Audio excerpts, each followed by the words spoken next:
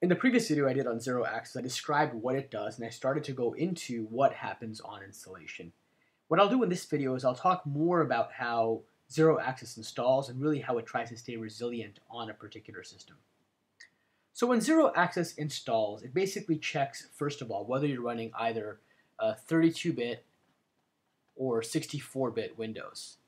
Okay, and it does this using an API known as the ZW Query Information Process API. Okay, and this API basically can be used to determine what version of Windows is running, and then once ZeroAccess knows what version is running, you can then choose the appropriate installation mechanism. Now, I do want to point out one thing is that, in the past, really, 32-bit version and 64-bit versions have been different. They're actually starting to look more and more similar with more recent versions of ZeroAccess. And in particular, the real differences are around the 32-bit version historically used to do a lot of stuff in kernel mode. In fact, had a kernel mode rootkit in it. Whereas the 64-bit version focused and primarily ran within user space memory. And now we're starting to see a shift away from that, where the 32-bit version is starting to run more and more in user mode as well. And really, the difference between the 32-bit and 64-bit versions has been decreasing over time. Okay, so what I'll try to do is in this video, I'll meld some of these different flavors together, and I'll try to draw some of the distinctions out so you have a feeling for where things are different. Now, ZeroAccess does try to hide its presence on a system, and it's used varying techniques in this regard, and I think the approaches have even historically varied depending upon whether the 32-bit or 64-bit versions are being used. Now, at one point, ZeroAccess used, essentially, as I mentioned earlier, it used a kernel mode, let me put that in green, a kernel mode rootkit to stay on the system. And this is kernel mode rootkits. I've done some videos on rootkits, and you might want to check those out. But effectively, what the ZeroAccess Trojan did is it really tried to, it would basically take an existing kernel mode driver, and it would create a copy of that kernel mode driver, and then it would overwrite the original driver and have its own code loaded into kernel space. And then it used kernel mode hooks so that anybody who was, or anybody else really who was trying to examine the original driver would get that legitimate one instead. Now, ZeroAccess has moved away from this type of approach to one that does not involve any kernel mode manipulation, especially more recently. In the past, ZeroAccess has also used approaches like trying to create hidden volumes on the file system. Okay, and that's another technique it's used to maintain its own resilience. And in this regard, what it did is it would store its files in this hidden volume, and then it would be difficult for any reasonable user to find that hidden volume. Now, ZeroAccess has also simply just created a legitimate-looking Windows directory, and it stored encrypted files there. And in fact, one thing it does is it makes that directory harder to access through modifying the access control privileges of that directory using things like symbolic links. Now, because of the way it's set up, you can't really access the ZeroAccess files using any kind of standard Windows APIs, and so what ZeroAccess had to do was directly read and decrypt files without using the Windows API. And again, this is more for older versions of ZeroAccess. Now, interestingly, it does seem like the ZeroAccess Trojan is adopting simpler and simpler techniques over time, rather than becoming more and more complicated. And I think that shift is interesting because you don't normally see malware doing simpler things. And the reason for that is that malware authors tend to evolve their techniques over time, and what we're actually seeing is the opposite. We're seeing malware authors do now simpler things over time with respect to ZeroAccess.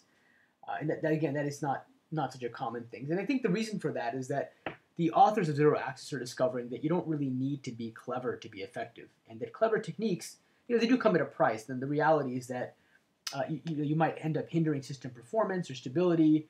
Maybe these clever techniques don't often work correctly. They may lead to increased detection or increased observation, or they may even lead to the possibility that the Trojan will just fail to work altogether.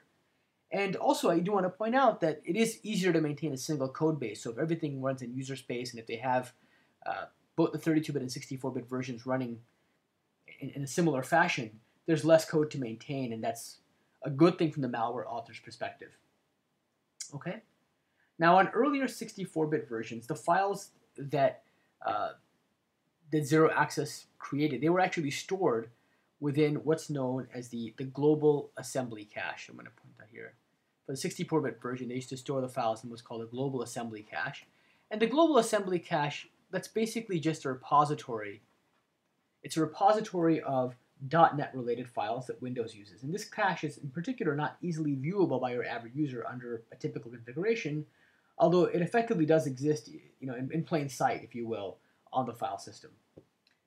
Now, as I mentioned before, in more recent versions of ZeroAccess, there has been a shift towards minimizing the differences between the 32-bit and 64-bit versions. In that regard, there is no more kernel-specific component in ZeroAccess.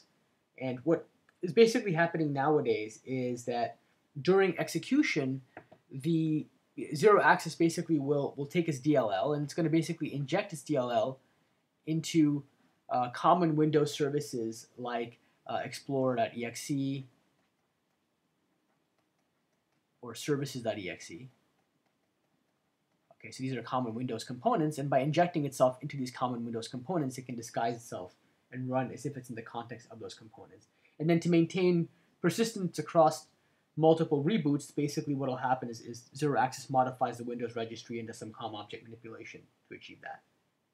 Okay. Now I also do want to point out that to achieve more resilience, to really make it more difficult to detect, one of the first things that ZeroAccess does is it actually disables Windows services, and it specifically focuses on services that are security related.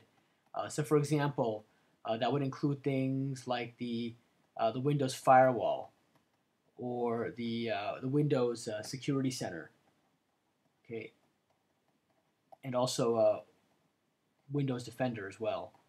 And this approach of disabling security services is common among a lot of malware, and a lot of malware does this to remain resilient, if you will.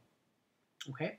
Now, in some versions, ZeroAccess has used an interesting scheme. It's actually like a honeypot-like scheme, and maybe for lack of a better term, I'll call it a honey process. And let me find a place to write that down. So basically, ZeroAccess uses something called a honey process. And this is something that's unique. I haven't actually seen this type of technique being used before, and I'll describe what a honey process does. But basically, what it does is it basically is a special process that ZeroAccess creates and then it monitors. And what ZeroAccess then attempts to do is it attempts to terminate any other process that tries to examine this special honey process. Okay? So it's like a trap, it's a red herring. And the idea being that aside from security software, no other type of software has any real reason to monitor this particular honey process to try to observe its actions. Now, I think this particular technique, it is very aggressive, and it's also very conspicuous and as a result quite noisy. And so I think as a result of all that, it can be, or rather it maybe makes ZeroAccess much more easy to detect. And when it's easy to detect the presence of a particular threat, that means the technique is not quite as viable as maybe the authors might have thought. And I think that's perhaps why this particular technique has been dropped in future versions. But I wanted to point it out because it is a relatively new technique. I haven't seen this type of thing being done before. Okay, I will stop this video right here, and in the next video I'll talk a bit more about ZeroAccess and focus more on how it uses peer-to-peer approaches to spread and to copy malicious payloads.